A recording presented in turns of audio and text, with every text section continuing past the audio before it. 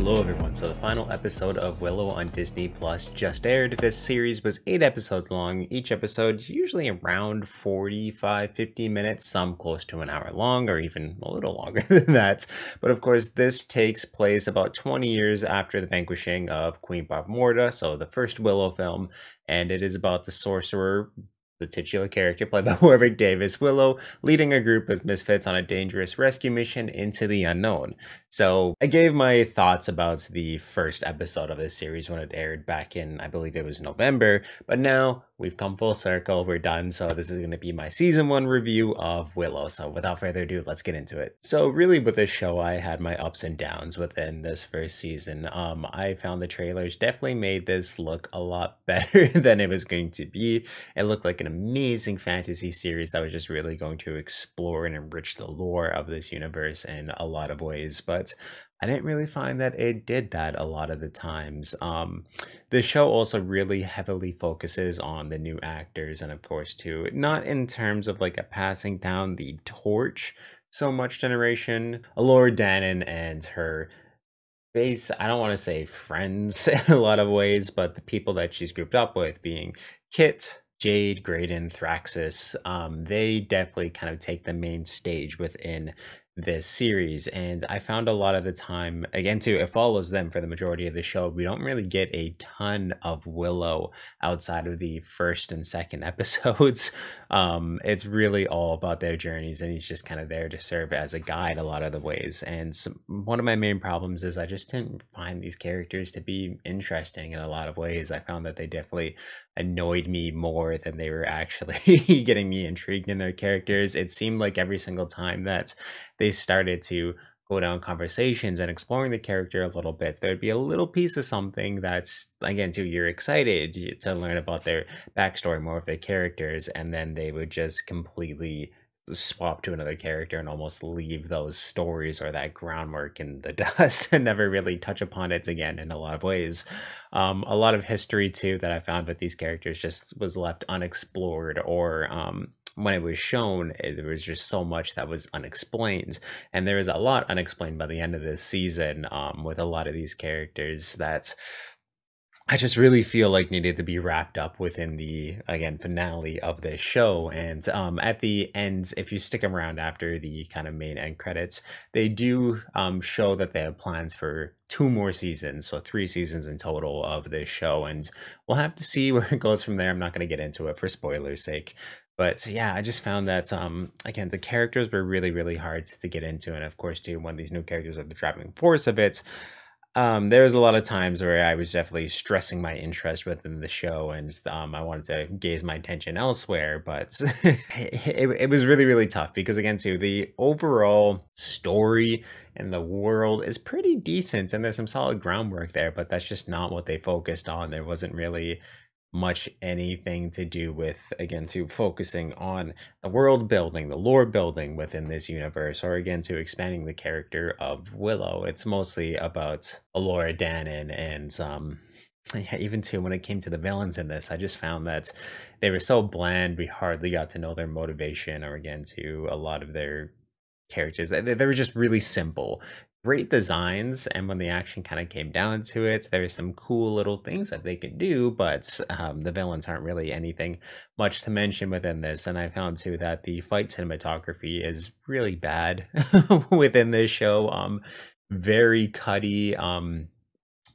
Again too, the main problems I had with the show was 1, the writing, and 2, the directing in a lot of ways, where I just found a lot of the shots were not the right shots that needed to be used.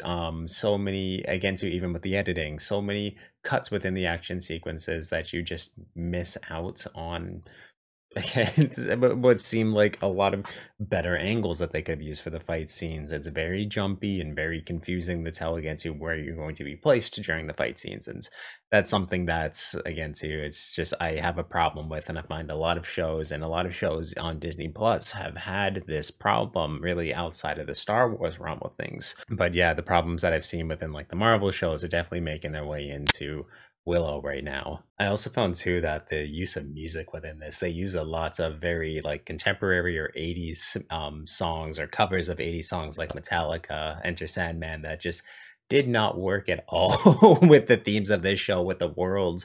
It just felt extremely out of place a lot of the times, and so was the language that a lot of these characters were using. When some of them kept like saying dude, and then again this timeline, or some of the villains will use the mannerisms like you can't kill me, I'm eternal, bitch, like things like that. It's just stuff I found were again too, it gave me a little comedic value with the show, but I don't think that was the intent of it at all. And I just found that again to the music choice and a lot of the language choice just felt extremely out of place. And again too, just the pacing, I'm not knocking the acting in any ways, because again too, they didn't really have the greatest of materials to work with, but I just found the pacing, the writing definitely really fell to this show in a lot of ways. There is a very interesting world behind everything that's going on, but it's not enough for these actors to sell, for really the overall story to sell, when it's just very bland in a lot of ways, compared to the original film, compared to the original characters that we saw in the first film. It just seems like really too there was so much missing from within this season, from story to hearts to again better action scenes to again to just better developing these characters.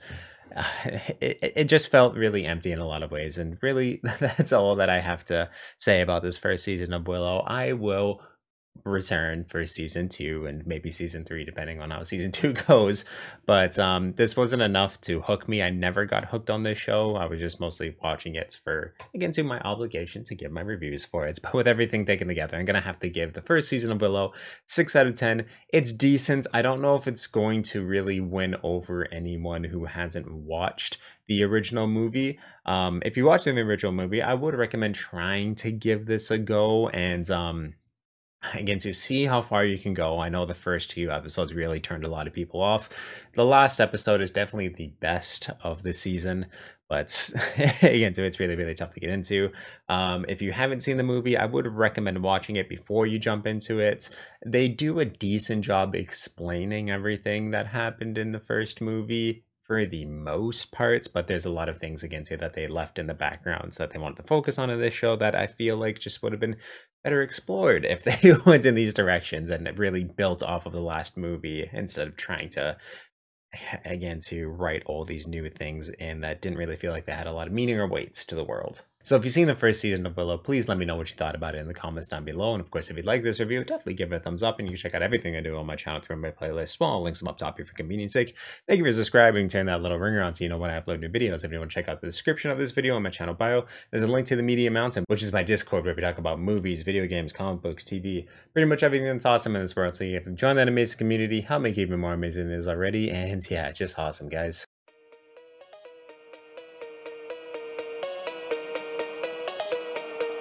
Hope that someone would love me.